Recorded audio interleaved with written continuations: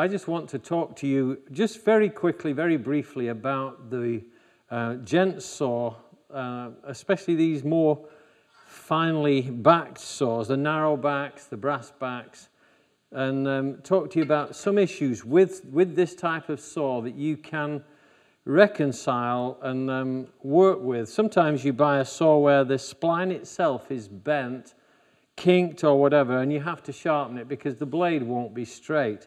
But sometimes you'll get a saw like this one here. This is a good saw. I've had this one for about 12 years, and it's a good saw. These are 3 saws that we bought recently, and we found that all of the backs on them were slightly, well, not slightly, some of them were very bent. Let's take a look at this one here, just so I can show you what I mean. This saw came from the manufacturer with a bend in it. Can you see that? If I go there, can you see how much the bend is in the back of that saw? A rock the ruler. So if I turn the saw over and you look down the length of the saw there, you can see there's a bend all the way along the length. So that means the back of the saw is bent, therefore the plate is bent. But I want to show you something here. This saw I worked on at one point, and the blade is straight. Can you see, agree with me that the blade is straight along its length? So what happens, let me show you something about this type of saw. This brass is not milled from a solid brass piece. It's a folded piece of brass that was 1 inch wide. It was folded over to form a continuous U shape in the brass at the end. So watch what happens when I take this hammer and tap the back of this saw. Watch here now. So that you agree that this is, let me just give you one last look there. You agree that this is straight along its length. Right along here, you should be looking.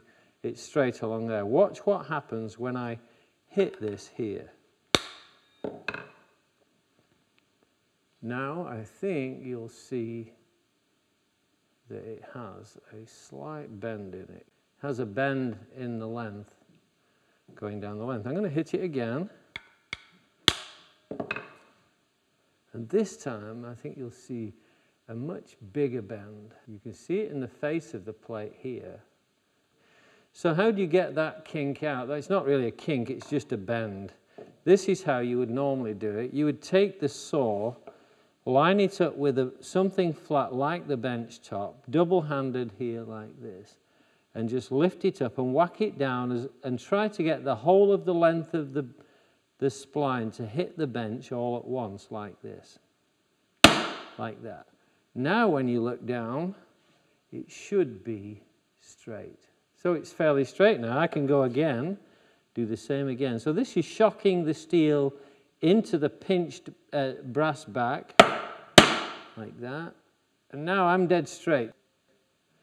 We can use it. So we go to these other saws now. I've got, this one is straight from the manufacturer, this saw. This is the same saw, it's an identical saw. And actually this one has a bend in it, and then so too does this one. This one has a very long bend in it, and I think I showed you a second ago that, can you see the bend along that white line? So we got to correct that. If I bang on the bench with this one, let's see if this will correct it. Like that, no difference. It didn't make hardly any difference, or it made no difference as far as I could see along the edge of the saw. So that does mean that the back is bent. All right, so what I've got to do is straighten it. And how we straighten this is, if you've got a piece of leather or something that you can put in the vise just to allow it to move, what I'm going to do is pinch it up tight and then back it off. And now I'm going to pull this, so the bend in this is this way here. So I'm going to pull this in the opposite direction. So I'm going to pull the edge of the spline against the edge of the vise in a continuous pull, pressing firmly against the side of the vise to bend the whole length of the blade if it's a continuous curve, which is as it was. Can you see how that's bending there? Flexing really to the pressure all the way into the end. Now look what we've got there. Can you see? That took out most of that bend. I don't know if I've got all of it yet. No, it isn't. It still has a slight... Actually, I've overcompensated there. I'm going to go back in and just pull it more gently this time in the opposite direction, just to correct it, like that. Now the spline is dead straight. I've got a curve down the saw, so I'm going to tap here and tap at different parts just to see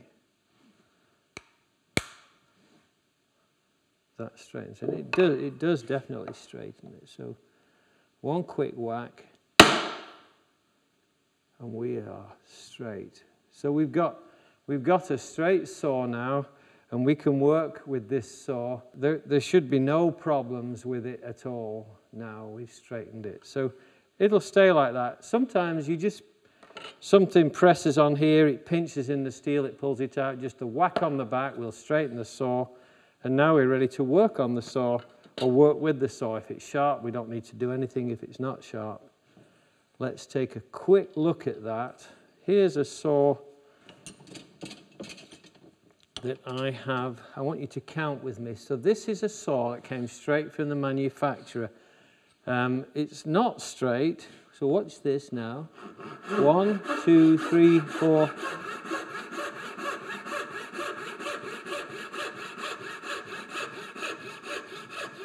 20. So that took 20 strokes to get the full width of the saw.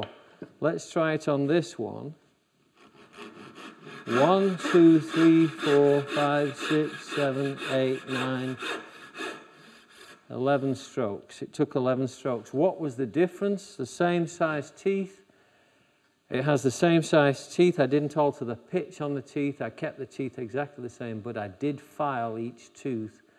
And I sharpened each tooth with one half-length stroke, and that's what improved it. So it was just simply passing the saw file through each tooth to improve the quality of the cut. Dead simple. 2 remedial steps there to correct a flaw in manufacture. It shouldn't happen, but it does.